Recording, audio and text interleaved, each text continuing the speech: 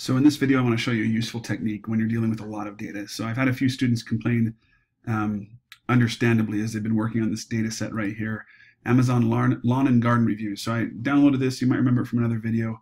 There's a researcher, UC, I can't remember where she was from, UC San Diego or somewhere like that. Anyway, put together a data set of Amazon reviews, and I grabbed a subset of it, of just the reviews about lawn and garden products, but even that was gigantic.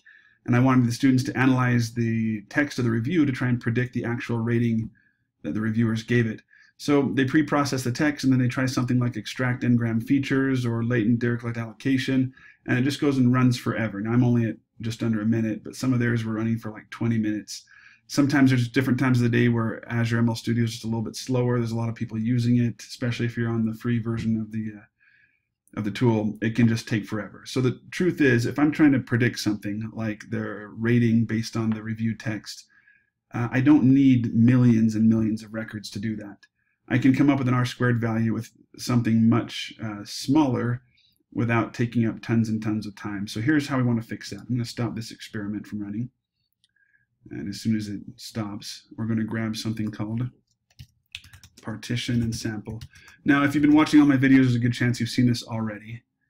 And maybe you've just forgotten about it, or maybe you don't watch the other videos, which is fine.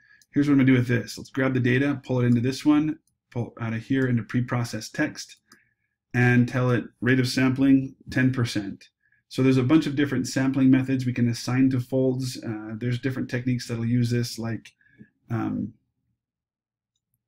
evaluate, what's it called?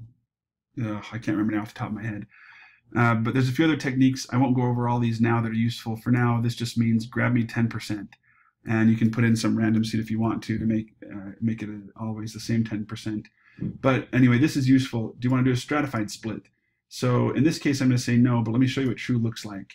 So you may have, for example, reviews that are coming from all over the world. And the truth is, you want to control for the effect of US, for example. Say that 90% of our data set are reviews that come from US customers.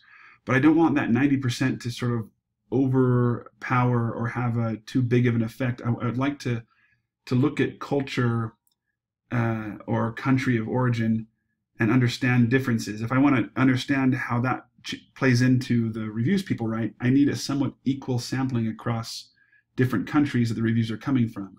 That's what a stratified split does for you. It'll say, I can select right here, for example, if I had a column that was for country or location of the review, I could say, give me randomly select 50% from the US and 50% from whatever other country I was looking at. That's a stratified split. Or I could do it for something else like product name. That'd be a good one. I could say I want a random, I want across all my products, I want to have a random set of reviews that are stratified evenly across all possible products. That's what this would do for me. But in this case, I'm not going to do that. I'm just going to hit false and run this. And let's see how long it takes after using the partition sample. I'll pause the video. Okay, so it finished. Oh, I wish you'd tell me. Oh, well, it finished in 1 minute and 38 seconds, which is pretty good because the student that came in looking for a bit of help said that he had run this on this exact data and he'd gotten to 20 minutes before it finally finished. So anyway, partition and sample, great technique to help you reduce your data set down. If you're just looking for a quick idea of what type of model you can come up with and what type of effect size you can come up with, use a partition and sample to make it run quickly. That's it.